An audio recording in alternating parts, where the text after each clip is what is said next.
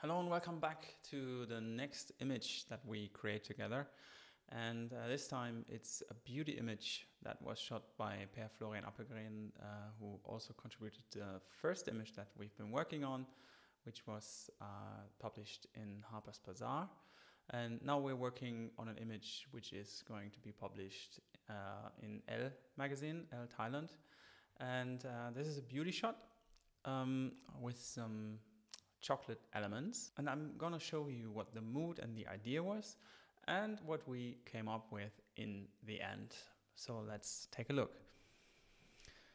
As you see here, this is the unconverted raw shot, so there was nothing done. This is straight out of camera. You see this beautiful symmetric face, the chocolate elements, and there are just a few things that we need to adjust shape-wise, but we get to that a little later.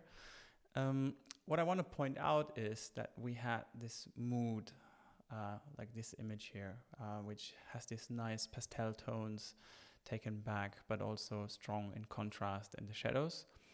And that in mind, I created a look that should go somewhat in this direction. And so as this was the base shot, the final result where we go to in this retouch is this version. So you see it has this pastel tones in the background, in the skin. The chocolate is nicely enhanced. The hair is darkened a bit so that it frames the face nicely. We altered the shape of the neck and the nose, and we opened this eye a little bit here, and also this, and smoothed out the lines. So if you want to take a look, this is what we're aiming for.